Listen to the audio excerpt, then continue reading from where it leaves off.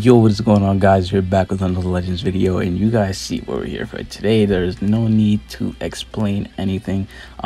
He is only being 3 times ZENKAI buffed actually, because Rose is purple future, which obviously Gogeta blue is not future.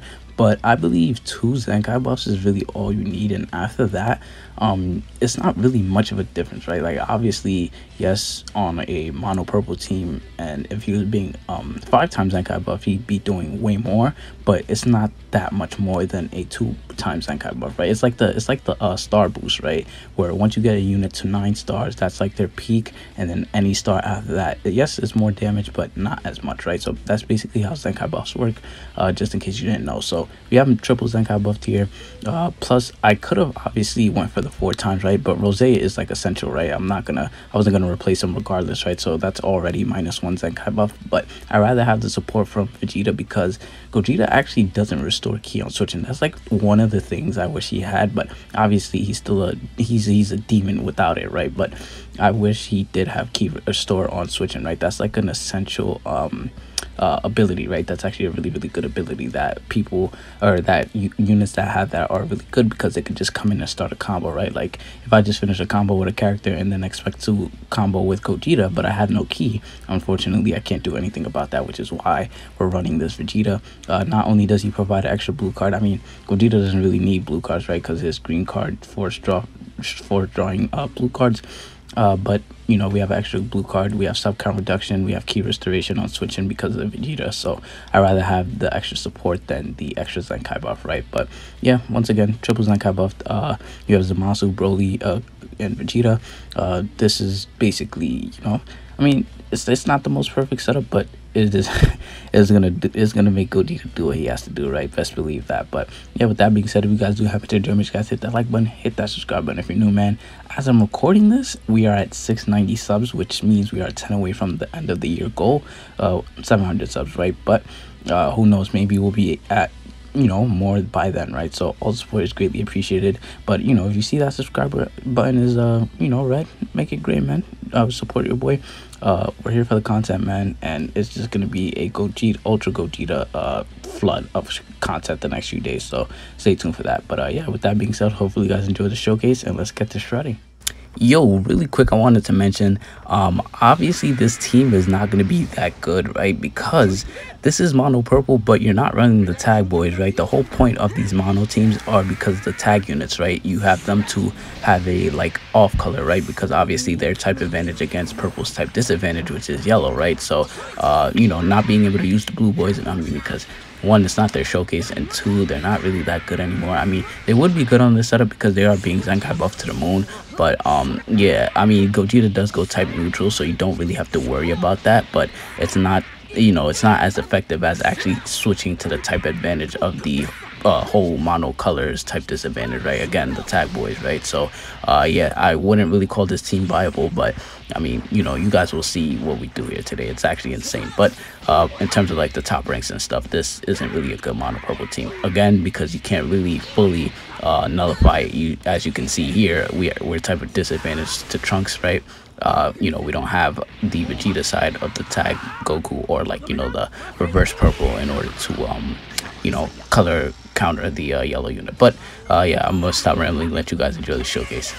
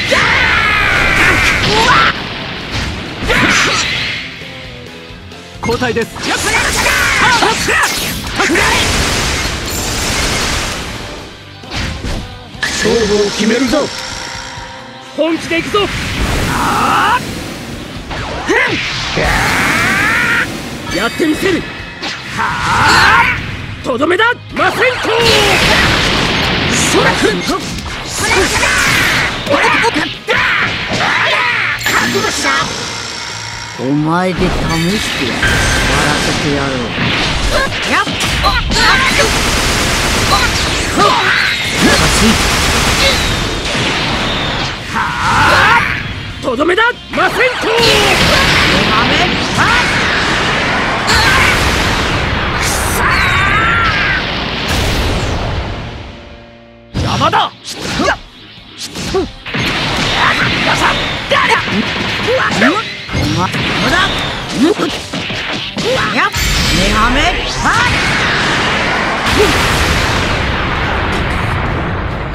出番だな。あだわな。逃がさん。受けるがいい。我が刃。終わりだ。はっ。神の怒り、その身に刻め。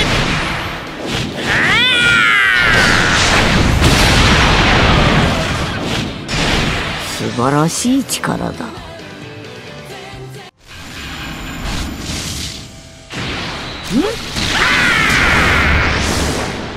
一丁いくぜ。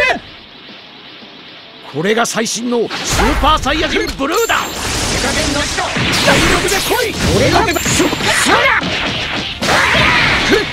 くらい。そら覚悟した。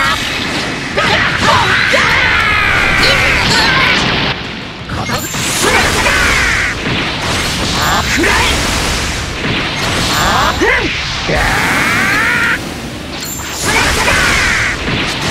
覚悟した。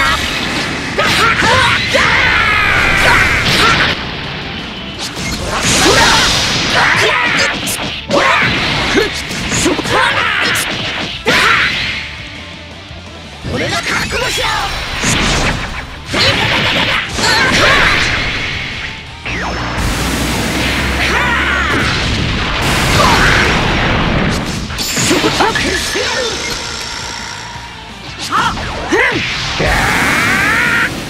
もっと本気を見せてみよう。無駄だ。覚悟した。い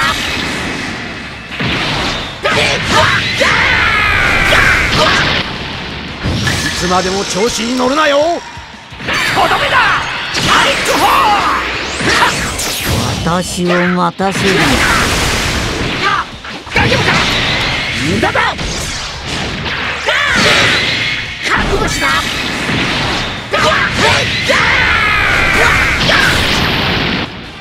なかなかいい勝負だったぜ。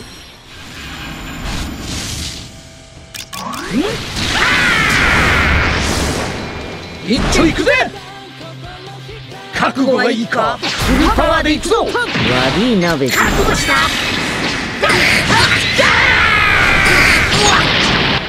あとは俺に。そこだ。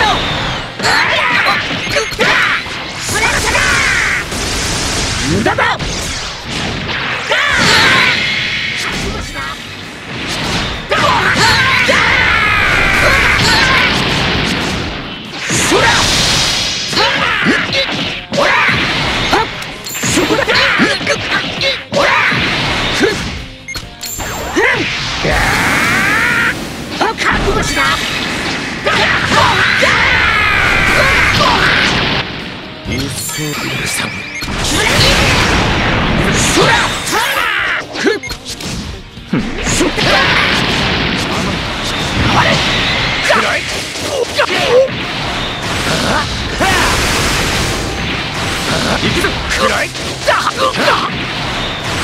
甘いちれ。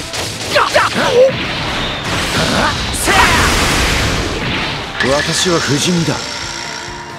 行くぞ。くらい。甘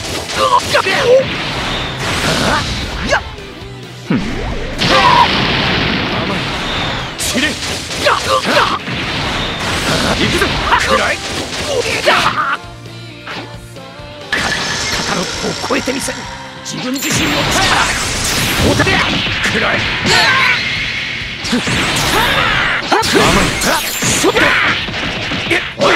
勝負を決めるぞ。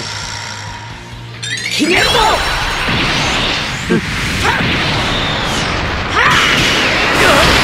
でとどめだ。またいつでも挑んできな。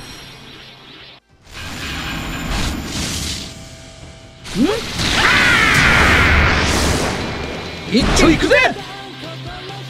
スーパーサイヤ人ブルーの力にそろそろ終わらせてやるぜ。覚悟がいいか。フルパワーでいくぞ。大丈夫か。無駄だ。覚悟した。させない。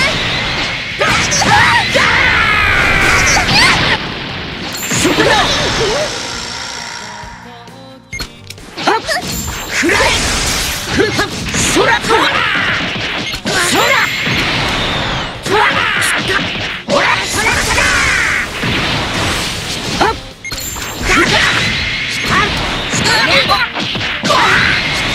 俺が相手。そこだ。そら。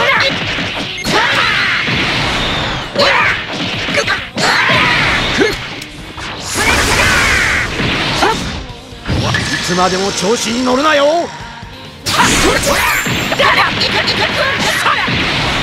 前を受けてみろ。無駄だ。覚悟した。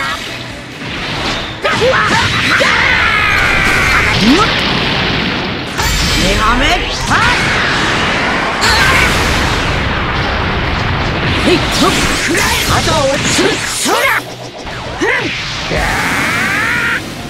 覚悟した。覚悟した。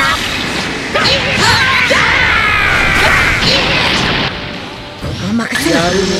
だがまだまだだ。終わりにしてやる。決めるぞ。